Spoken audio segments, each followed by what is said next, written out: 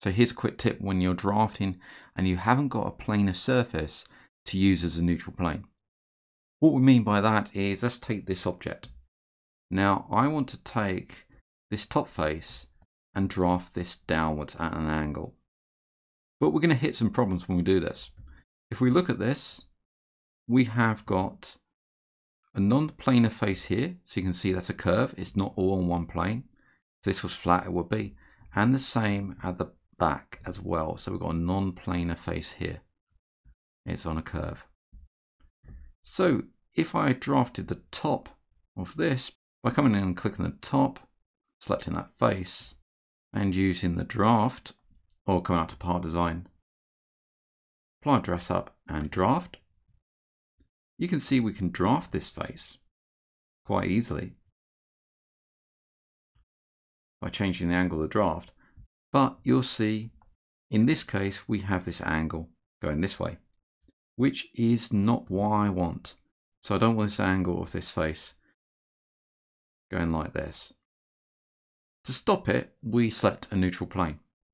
So using neutral plane, we can stop a face from moving. So for instance, I can come around and select this face, but it has to be planar. Now the clue is in the name neutral plane. If we can't find a plane for this object, then we can create one. And this is where, if I cancel out of here, the datum plane comes in handy. So I've got my object, and I'm going to make sure nothing's selected and add the datum plane or datum plane. We'll add that in, and now we've got to select some kind of reference for this. I can use an edge or some vertices. I'm going to select this edge here. It runs down here. It's already saying selecting. If it doesn't, it'll say something like reference 1. Click on reference 1 and then select the edge. I've missed the edge there and selected the face.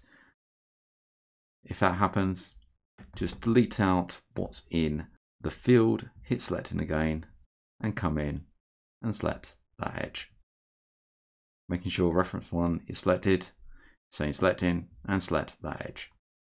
Now it's selected, I'm going to use inertia 2-3 and then come down and rotate it. So I want to rotate this way, so going up this way or coming out this way. So if we look at the axis cross here, you can see that the X runs this way, and this is where I want to rotate it. So around the X, you can see that there. Let's use 90 degrees, and we've got the plane in there. So now when we add the draft, let's come in, make sure nothing's selected, or we can select the top, add the draft. At the moment it's showing preview. I want this face here, so I'll click it. Face 5 is in there. Hit preview, and we'll add some angle. And we can see how that's been moved down, but it's still at an angle there. So when we hit neutral plane and select the datum plane and start adding our angle, let's try reverse direction. There we go. We're getting a nice straight angle there. So you can see we don't get that twisting of that surface. Also, if I hit OK, the plane's angle, this datum plane here, can be modified as well. So let's come into the attachment, look at the angle, and we can adjust the angle by pressing the up and down arrow key, and you can see the angle of the datum plane is actually moving there, changing angle. And I'm going to hit edit, refresh or control R on the keyboard. This will differ depending on what operating system that you're using. And you can see that's changed in there. So we have full control of that angle with the datum plane as well. And you can see that there. And I've gone into error at the moment. Let's come back out. There we go. And we can adjust that to wherever we want.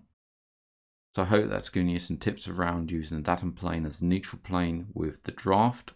It really opens up that feature, allowing you to use drafts with neutral planes as non-planar surfaces. Thanks a lot for watching, and I hope to see you again soon. If you like what you see and you want to donate to the channel, then you can do so via Ko-Fi or Coffee at ko-fi.com/MANG0 or via PayPal at paypal.com/PayPalMe/DarrenBEstone. I also run a Patreon where you can get early access and additional content, and that's at patreon.com/MangoJellySolutions. Links can be found in the channel header, on the About page, or in the descriptions of these videos. I thank everybody that's donated so far. It really helps to keep the lights on so I can produce more content and also expand the channel. Thank you for liking, commenting and subscribing to these videos, and I hope to see you again in the next one.